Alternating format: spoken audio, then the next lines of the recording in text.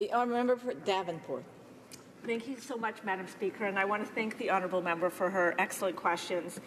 The CETA agreement has been a long time in the making. I know that there's been a lot of negotiations over many, many, many years. I know that there's been many consultations and a lot of thoughtfulness into the agreement.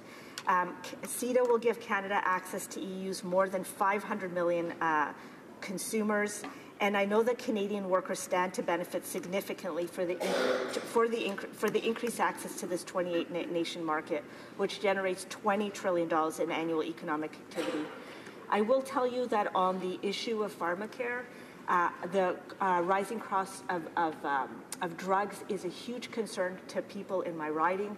I do know that this is something of great concern to our Minister of Health. I do know that that is part of the current discussions and negotiations with her counterparts across this country, and I have every confidence that we will find good solutions to it moving forward. Thank you so much, Madam Speaker. And comments?